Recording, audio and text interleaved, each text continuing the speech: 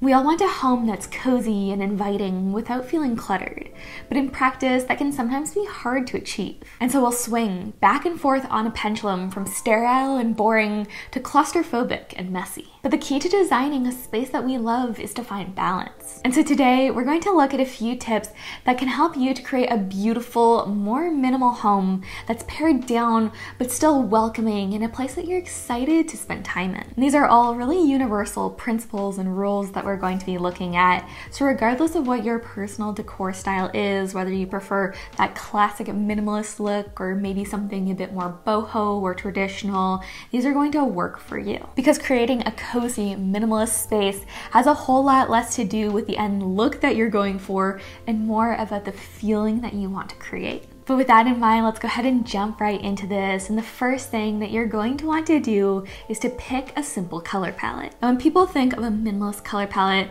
find that their minds immediately jump to no color at all. Everything is completely white, or maybe you have a couple pops of black and gray thrown in. There's very little, if any, color. And if that ultra minimal look is your thing, then by all means go for it. But in my opinion, incorporating a bit more color really can help to warm up your home and make it feel cozy. And one of the best ways to do that is to use earthy and neutral colors as the foundation of your color palette and then build from there. So what I like to do when designing a color palette is I usually like to pick anywhere from 3 to 7 colors, just depending on the size of the room and how colorful I'm wanting to make it. And then begin with selecting kind of the starker colors, so your black, your white, maybe you want to go a bit softer and do cream and brown. It's really up to you. Then I'll add in some of those more nature-inspired colors and tones, so think through what are the colors that you see outside. Maybe it's a specific wood tone that you're wanting to incorporate, or some type of green that you would see in maybe plants that you could incorporate into your house. But I like to pick a few more nature-inspired colors that are really going to ground the space, give it that cozy and inviting vibe that I feel like the outdoors really does give. Then if you want to brighten things up, pick a few more fun accent colors that really speak to you. Of course, there's a ton of flexibility with this, and you can really play around with and pick whatever colors really going to speak to you. But your color palette really does kind of set the tone for your home, sets the vibe of your space. So you really want to be intentional about picking colors that work well together and that are going to help you to create a cozy and welcoming experience in your home. And then another great principle to really keep in mind is that you want to use harmonious numbers in your decor. In interior design, there's something called the rule of 3. This comes from the Latin phrase omni trium perfectum, and it means that everything that comes in threes is perfect. And there really is something about odd numbers that challenges our brains a bit and makes things feel more interesting. So anytime you can have a grouping of 3 in decor, that's always a great idea, but this concept really applies to all sets of odd numbers as well. So whether you want to just have one item, 3, 5, 7, once you get past that point, might start feeling a bit cluttered, but I mean, hey, it might work for you. That can be a great guideline to follow as you're perhaps displaying art in your home or trying to style up a shelf. Of course, I think it's important to keep in mind there is also a place for even numbers too, but when you're using even numbers in decor, I think that it's really important to focus on symmetry. So 2 pictures that are placed beside each other or perhaps stacked one on top of another can look great as well. You just want to really make sure that everything is perfectly even and that in some way it's kind of drawing the eye in. Whether you're using odd or even numbers, you really want to try to style things in a way that creates a feeling of balance and harmony. Alright, then one very practical tip is just to build from basics. When it comes to decorating your home, I find that it can be really helpful to use a handful of key, functional, and timeless furniture pieces as the foundation of your decor and then build from there. Maybe it's a beautiful wood dining table with very simple, clean lines, or a cozy couch that you snuggle up on and use all the time. Pieces like this are really the heart of our home. They're things that we use all the time, so it really makes sense to design our homes in a way that really highlights those pieces. So whenever I'm trying to refresh or to update a space, one of the first things that I like to think through is what are the key furniture pieces that I really want to build around. And sometimes it looks like using items that I already have, other times it looks like going out and buying something new. But using furniture that's really functional and timeless as a base really does just make the entire rest of the process so much easier. Then one important tip that's going to help your home feel more visually appealing is to have a focal point. Reducing visual clutter is a good thing, but you don't want to be left with nothing to look at. In my opinion, at least, that's boring, and it takes the idea of minimalism to the point of being sterile. So as you're decorating, think through what is the visual journey that you want to take people on. And whenever we're looking at a space, our eyes naturally kind of journey throughout a room, stopping at one place first, then moving on to the next item and the next, to really take in the space as a whole. So a great way to create a kind of natural visual path for people to follow is to begin with a focal point. This is going to be that thing that just naturally draws people's attention. So it could be a fun colored accent chair, a beautiful wood cabinet, a piece of art, really just anything that's going to stand out and draw people's attention to it. You can use that as stop one on the visual journey and go from there. But then another great tip when it comes to minimal yet cozy decorating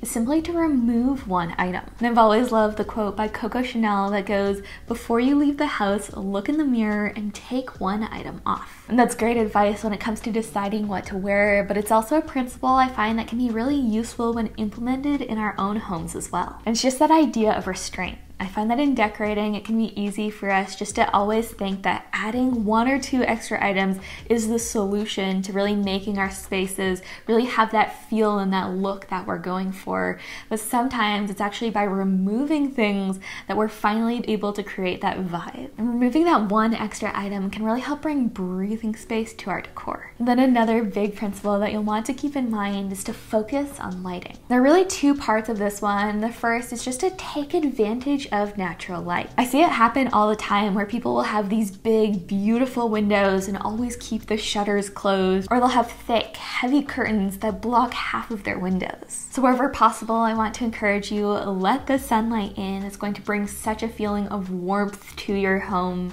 But then in places where natural light might not be as accessible, maybe you live in an apartment or just a home with small windows, unfortunately that is a thing that happens, or you're just wanting to consider your lighting for the evening as well, really encourage you to think about how you can use very huga sources of light. So think warmer tones and side lighting. I love using lamps and candles. These are really going to help you to create that cozy feeling where you just want to chat for hours with a friend or loved one, or to curl up with a book and a blanket. Alright, but then this next tip is a bit more broad, and that's just to create an intentional floor plan. The way that your rooms are laid out can either enhance or detract from your goals for that space. So consider each room in your home and really try to position your furniture for maximum functionality and flow. So in your living room, make sure that your couches and chairs are angled in such a way that allows for natural conversation. In your bedroom, you want to position your furniture so that it's easy to move around and that things don't feel too cramped. Often, if there's a room in your home that just doesn't quite feel right,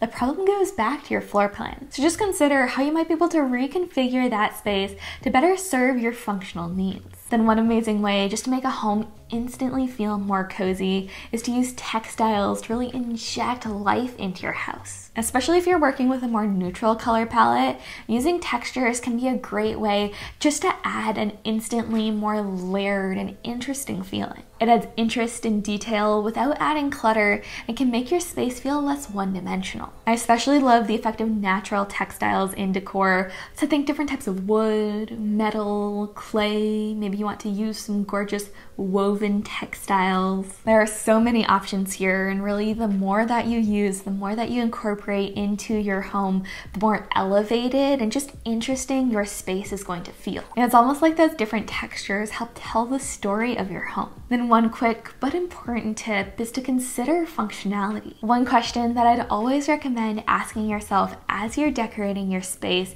is just, is it practical? I think that it can sometimes be easy for us to naturally be drawn towards ideas that are going to look nice in our space and be visually appealing, but at the end of the day, what's far more important is that it functionally is going to work well for us. So get rid of that chair in your bedroom that just collects clothes, or that photo that you have displayed on a shelf that's always getting knocked off. In an ideal space, you want to make it so that form and function can work in harmony together so they aren't at odds. Then another fun tip for creating a very cozy, warm space is to add life with plants. I'm a big fan of the power of plants and really bringing a fresh and natural vibe into your home. And whether real or fake, I find that they're a great way to bring the peace and the tranquility of the outdoors into your home. Personally, I do mostly like to opt for real plants because I feel like there is that je ne sais quoi that they add to that space.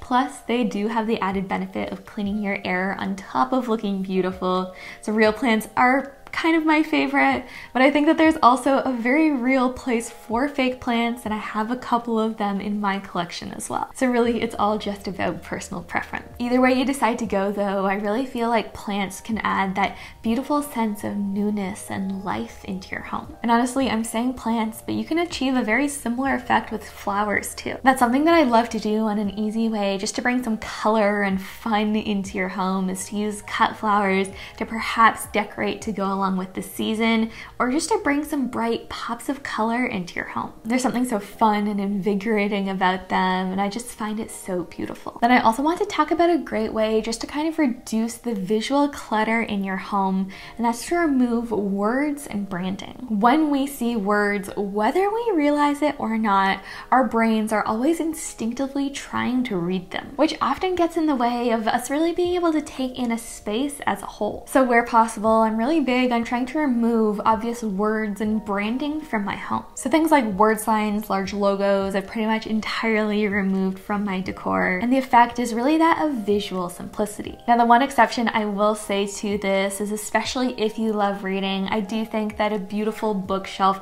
can be a great addition to a home. It can be a great way to show your personality. So I'm not against books or bookshelves, but my suggestion here is just to make it intentional. And one way that I really like to do this is to organize my books by color. That way your brain kind of reads all of those books as a unit. Color is one of those things that almost like intercepts the effect of words on our brains, and so our brains can look at that pattern of colors, be able to interpret as blocks of color rather than immediately trying to go and read every single one of those book titles. That's one great way that you can give something like a bookshelf a feeling of unity and cohesion rather than just feeling like a jumble of books. So for book lovers, a beautifully displayed bookshelf can be a great way to kind of inject your personality into your home.